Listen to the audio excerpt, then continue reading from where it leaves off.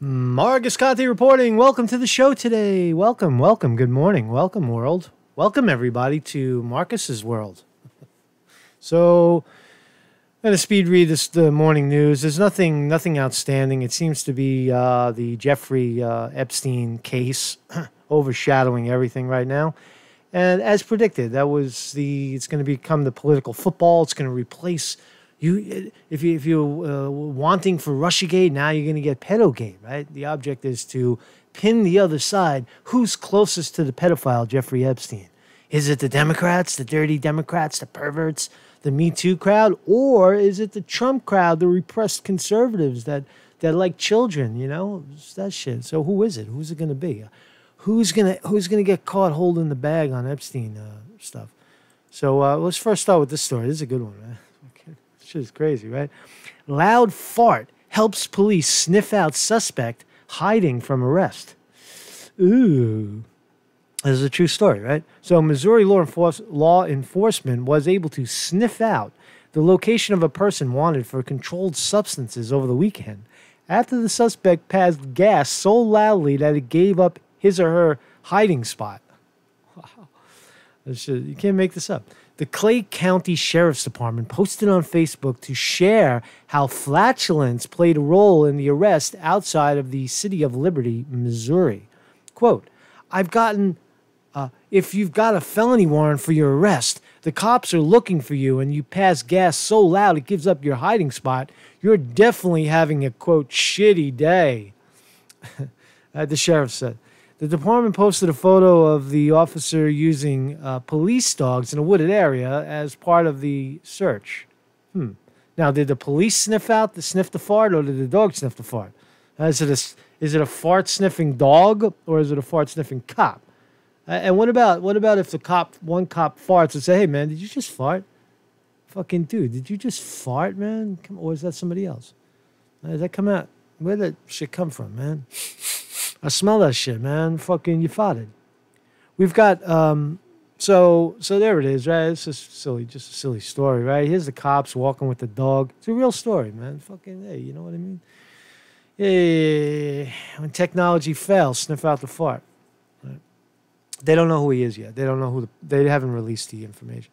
So here's a rather important story, right? Trump versus Twitter, right? Remember when Trump said to Twitter, "You can't tell me who I can ban and who I can't ban"? Well, the courts have decided, yes, they can ban. They can dictate who you can ban and who you can't ban. If you're the president of the United States, if you are a public official paid by the United States government, you must allow everybody free speech. That's how the court ruled. According to the court, the First Amendment does not permit a public official using a social media account for, quote, all matters of official purposes to exclude people from an otherwise open online dialogue because they disagree with the official.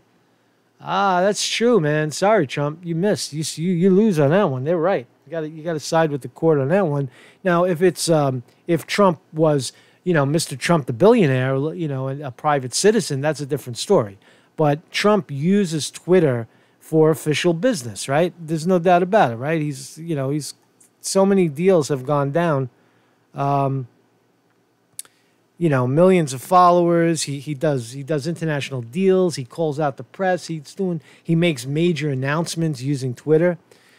So that's how that cookie crumbled. Trump loses in terms of trying to win that argument. Man. So what else is going on? So let's talk about this. So I told you when I was standing in front of the court, actually standing in front of Jeffrey Epstein's door, broken down door. I told you that Acosta, Alex Acosta, right, the now Labor Secretary, would become a very, very big name in the story. And sure enough, here he comes, right? U.S. Secretary of Labor Acosta on Tuesday defended his controversial handling of child sex abuse allegations against Jeffrey Epstein more than a decade ago and said the new charges lodged by Manhattan federal prosecutors could, quote, more fully bring him to justice. So he's coming out. He's talking about it. Trump talked about it. I'll play that piece, right? And so they're jockeying, right? Leading Democrats called for his resignation, Nancy Pelosi for one, right? So here's Acosta's Twitter. Now that new evidence and additional testimony is available, the New York prosecution offers an important opportunity to more fully bring him to justice. Let's look at some of the comments. What? Dude, what? This is crazy, man. So Nancy Pelosi, too. Nancy Pelosi calls for Labor Secretary to resign over Epstein deal. Now, it is sad that the lead Democrat and all the Democratic, players are fussing over this case, right? Because they got nothing else, right? They're not going to support policy for the people, aka Bernie Sanders or Elizabeth Warren or any of those characters. Well, none of the progressive wing of the left. So what do they got to do? They got to come up with some other distraction, and it's going to be pedogate. I'm telling you, that's what's going on right now, right? They're going to try to, oust this guy, and if he doesn't leave, if Acosta doesn't step down, they're going to say Trump is covering for him, and then somehow Trump becomes the pedophile. So here's Trump in his own words, defending. I don't know if it's a defense of Acosta, so we'll listen. Let's listen. Well, I met Secretary Acosta this first time I know when I made the deal to bring him on into the administration. I can tell you that for 2.5 years, he's been just an excellent Secretary of Labor. He's done a fantastic job. Now, part of it is our economy is so good, our unemployment numbers are at record lows. So many good things are happening. But the fact is, he's been a very good Secretary of Labor. What happened 12 or 15 years ago with respect to when he was a U.S. attorney, I think in Miami. Is it Miami? Yes. If you go back and look at everybody else's decisions, whether it's a U.S. attorney or an assistant U.S. attorney or a judge, you go back 12 or 15 years ago or 20 years ago and look at their past decisions, I would think you'd probably find that they would wish they maybe did it a different way. I do hear that there were a lot of people involved in that decision, not just him. I can only say this from what I know, and what I do know is that he's been a great, really great Secretary of Labor. The rest of it we'll have to look at. We'll have to look at it very carefully. But you're talking about a long time ago. And again, it was a decision made, I think, not by him, but by a lot of people. So we're going to look at it very carefully. We'll be looking at that very carefully. Okay? Okay, anybody else? Well, I knew him like everybody in Palm Beach knew him. I mean, people in Palm Beach knew him. He was a fixture in Palm Beach. I had a falling out with him a long time ago. I don't think I've spoken to him for 15 years. I wasn't a fan. I was not, a long time ago. I'd say maybe 15 years. I was not a fan of his. That I can tell you. I was not a fan of his. So I feel very badly, actually, for Secretary Acosta, because I've known him as being somebody that works so hard and has done such a good job. I feel very badly about that whole situation. Well, so that's Trump's full statement, right? Now, he did a little backpedal there, because you remember he said that he's on the record saying Jeffrey Epstein, he's a great guy. He likes girls just like I like girls. He likes them a little young, too, right? He's on the record saying that, right? He's pals with them, right? And now he's saying he's not a fan. I'm not a fan of that guy, right? Now, to Trump's defense, right, that everybody in the area in Florida, billionaires, they know each other, right? That's fair. That's fair. I think Trump did a very good job at diffusing this, because they are going to try to come at him, right? But I'm just telling you, I'm pointing out how this thing is rippling right to the top of government, this Jeffrey Epstein case.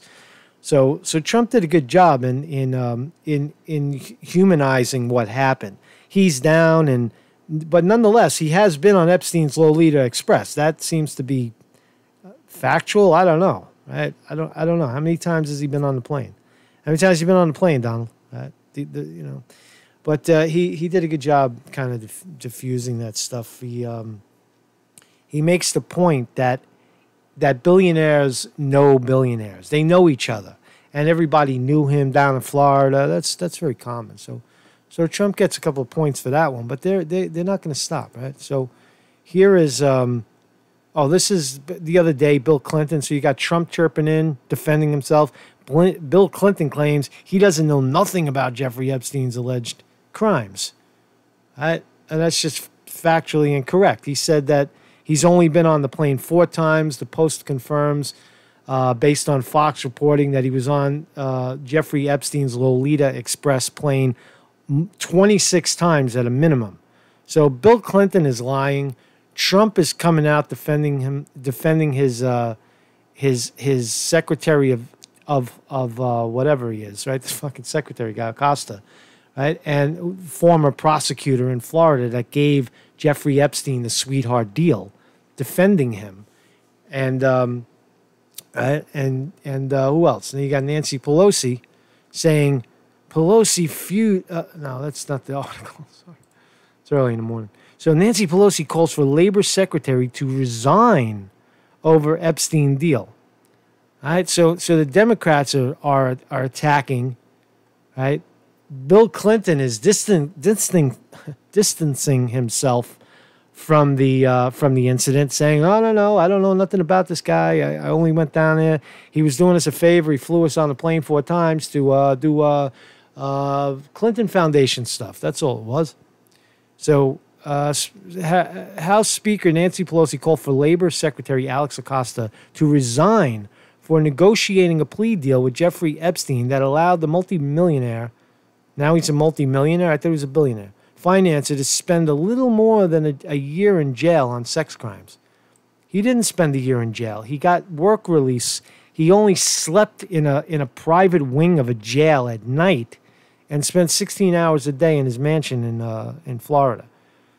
So what else did she say? As U.S. attorney, he engaged in an unconscionable agreement with Jeffrey Epstein, kept secret for courageous young victims, whatever. So the point is that Pelosi and the Democrats are now attacking.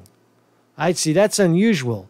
You've got the Democrats attacking. You've got Trump defending himself, defending his record, defending his guy. So again, it's the theory that I put out, I don't know, a day or two ago. It seems mushed together, but I said that it's probably a hit from the left to pin Trump as a pedophile, as some engagement with. So this is the guy, Alexandra Ocasio, right? So Trump, Bill Clinton still denying it. So and meanwhile the Democrats are just feuding with each other. It's a stupid story. I'll get rid of that one.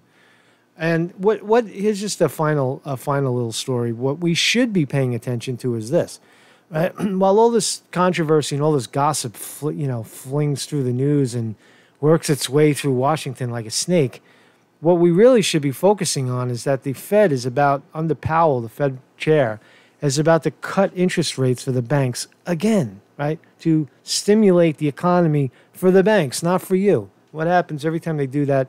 The income and wealth inequality in this country grows. You have the billionaires get richer, the poor people get poorer, the stock markets keep going up, people have less money to spend, right? That's what happens when they keep doing it. It's quantitative easing. It's supposed to be done in the case of an emergency. So basically what they do is the Fed gives banks money on the cheap, sometimes free. Sometimes they'll even pay the bank to lend money.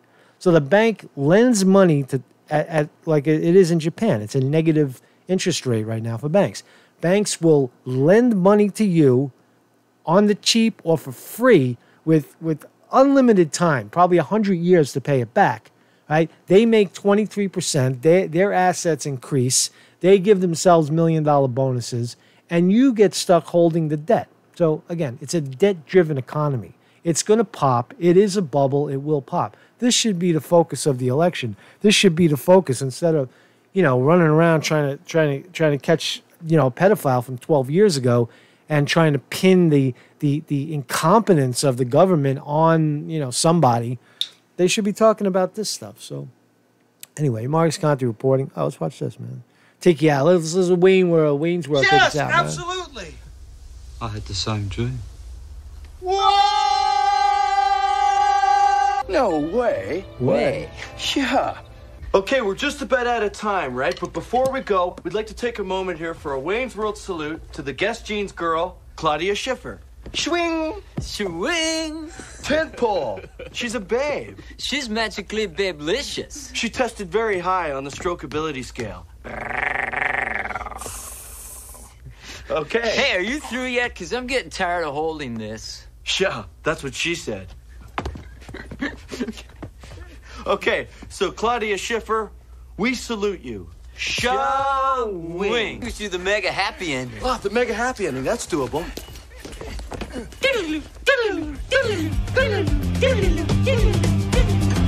Good night and party on. Party on, Wayne. Party on, Garth. It's Wayne's World! Wayne's World! Party time! Excellent! And we're out.